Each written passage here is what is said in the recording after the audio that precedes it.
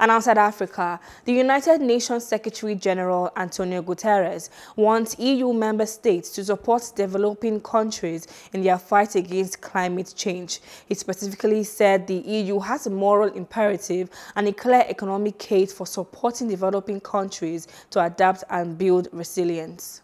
For net zero emissions is gaining momentum, and countries representing 70% of the world economy and 65% of global carbon dioxide emissions have now committed to carbon neutrality by 2050. This drive for net zero emissions must become the new normal for everyone, everywhere.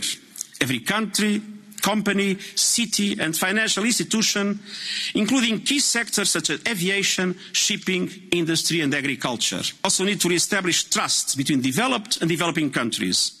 And we once again look to the EU to become a powerful bridge builder in the run-up to COP26. The way to do so is by fulfilling the promises that were made in Paris, namely regarding the mobilization of $100 billion of support to developing countries every year. And this is not a symbolic pledge, it is a vital commitment.